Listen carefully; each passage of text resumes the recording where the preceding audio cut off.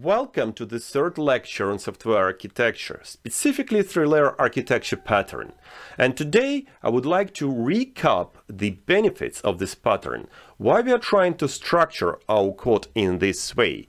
And there are two major benefits that I would like to explore today. Obviously, there are more than these two, but these two are very important for the other material we are going to explore today. Let's start with the testability. If we structure our code in three-layer architecture pattern way, we're going to increase our testability tremendously. Let me show you how. So that's traditional application. You have your logic everywhere, your presentation might have some business logic, your business layer can have some presentation logic, and your database can have some logic as well. To properly functionally test this application, you will have to use system-level tests. Essentially, you will have to spawn the whole server, you will need to have some real database, even if it's in memory database, and you will need to run fairly slow tests for this. It can be reasonably fast and reasonably stable, but it will never be as stable and as fast as the alternative. And the alternative is called subcutaneous tests. What is subcutaneous test? Essentially, it is a test which is not a system-level test, but which allows you to test the functional logic of application without necessarily creating the whole application. So you can test your application functionally without having a database or web server. Let's have a look at how it looks in our code. It's very simple. Check this out. So this test is subcutaneous functional test. It looks like it is a unit test, but from this test standpoint, it doesn't matter how many classes or code inside user service will call. What it tests instead is the business logic of the user service. And yes, of course, you will lose some coverage with this, but you will get so much speed that this coverage loss is reasonable. And you will need to add some system-level tests to have a better coverage, but your overall test automation efficiency will be on the whole different level. Let me show you. So if I test this whole system using system-level tests, the time to execute the test suite will be 12 seconds. You will have 100% class coverage, around 95% code coverage, not too bad, and 12 seconds for this very simple application. If I test this application functionally using subcutaneous tests, it will be 21 milliseconds, 600 times faster. And of course, you lose some code coverage. It can look a significant loss on this very simple example, but in reality, the loss will not be so dramatic. And when you add one or two system-level tests, there will be no loss of the coverage whatsoever, but you will get extremely fast automated test suite. Another benefit is extendability.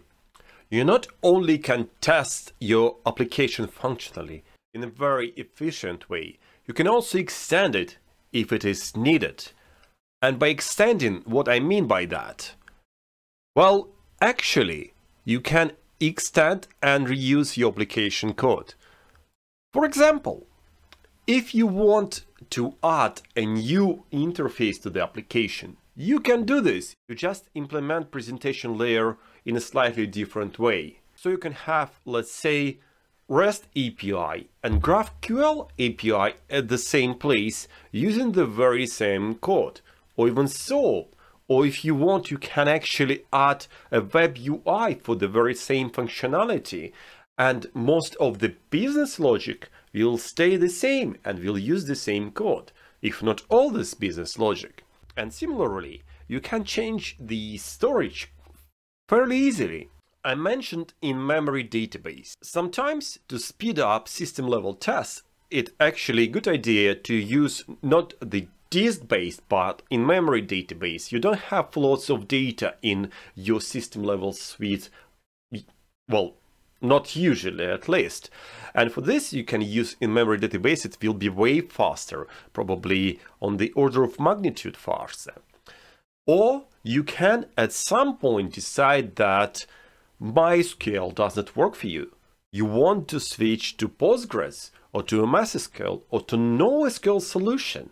And to do this, all you need to do is to implement new storage adapter. Well, it would be fun to show you post-presentation and storage changes, but I think the idea should be fairly clear. So I will just show you how easily I can change the storage logic.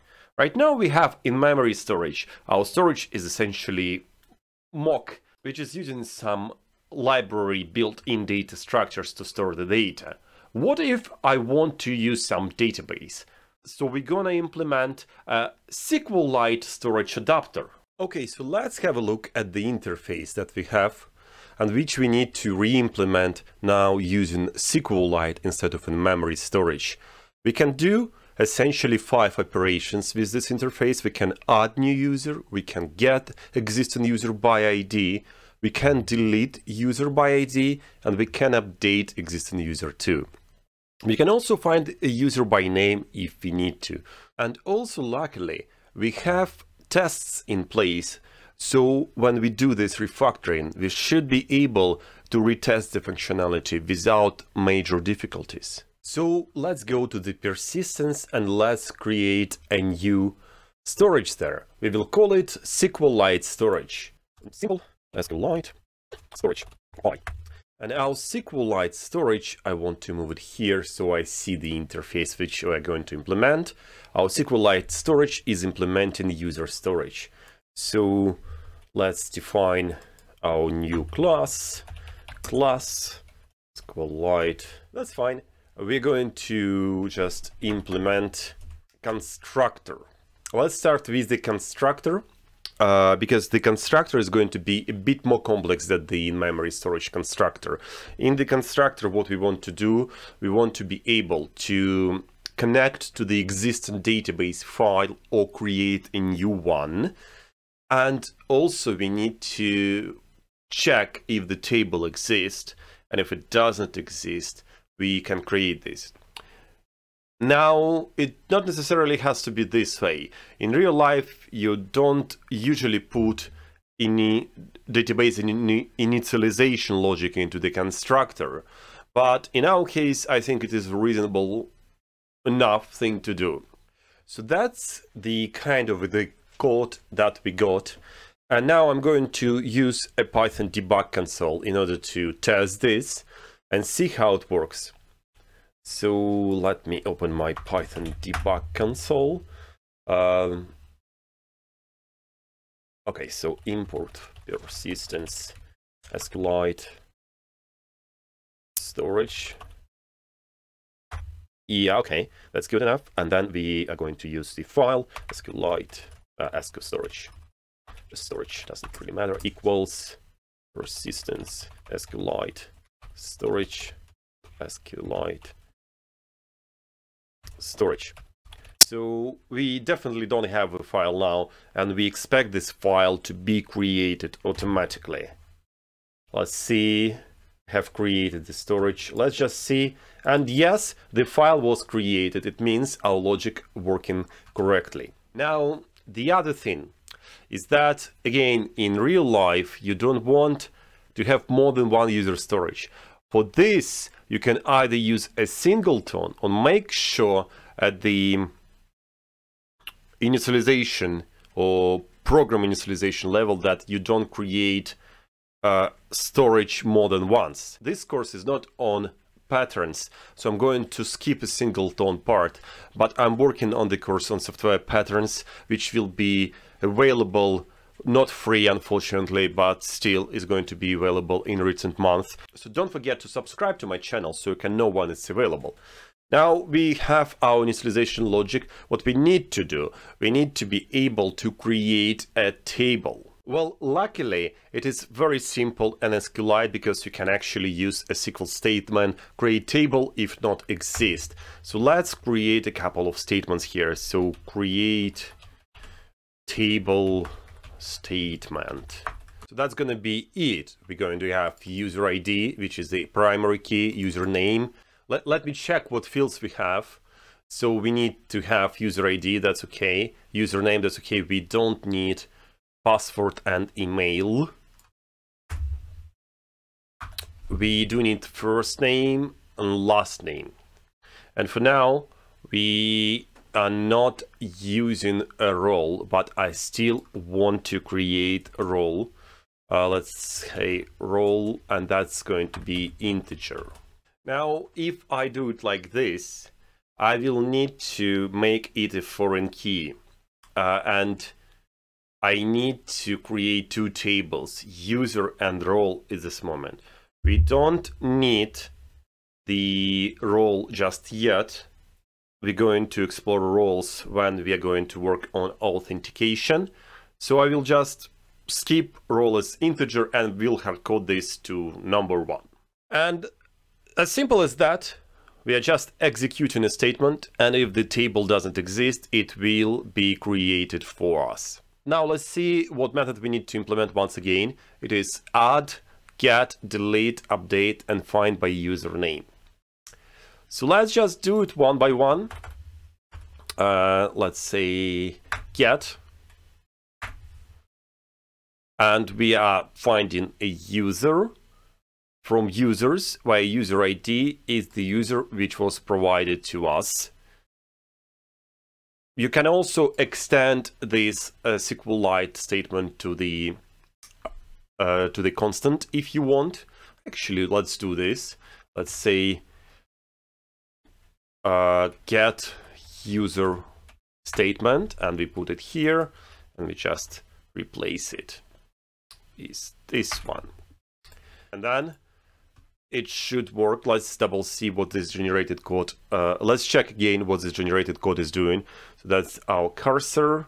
We execute the connection. We fetch 1. And if row is none, we return none. And if it's not, none. It's kind of suggesting that we need to have a row to user function, which we don't have. So let's create this. Row 1, row 2, row 3, row. Okay. I think that should do. Yes, I think that should do. Now we have row to user. And let me see. Do I need to use a cursor for this? Yes, actually I have made a mistake in the constructor, so I need to use cursor here. It's not going to be self cursor, it's just going to be cursor. And after executing it, we're just going to close cursor. Yeah, like this. And then we're going to close cursor again. Let's do similarly for delete, update, and find by username. And then we will run our test and see if they're going to pass.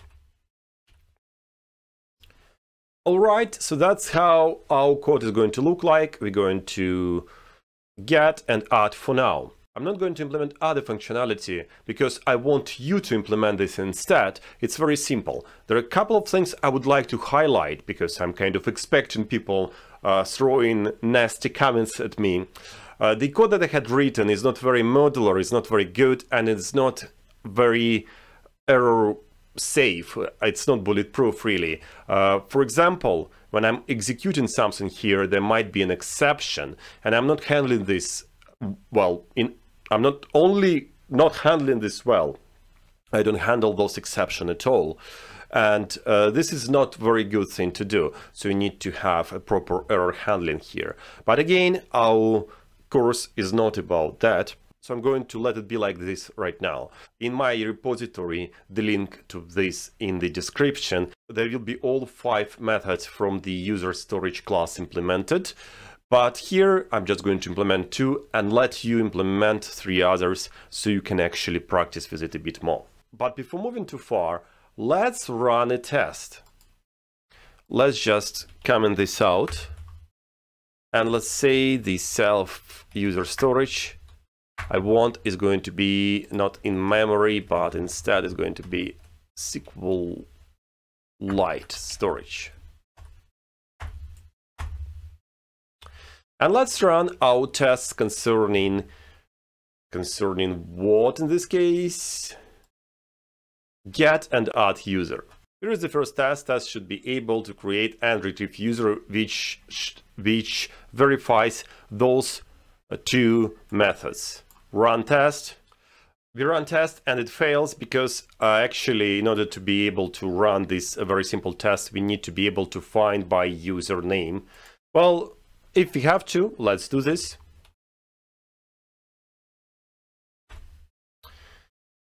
I'm going to do it really simple. I'm not going to use that.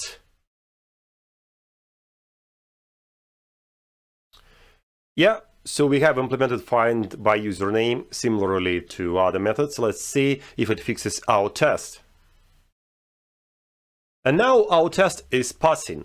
So we just replaced the in-memory storage to SQLite storage. Our business logic hasn't changed and everything just works. And even though our SQLite storage is not in very good shape code quality wise, we already have a working functionality. And we can actually now refactor the code, make it better without losing the functionality, making sure that we don't introduce new defects into our code.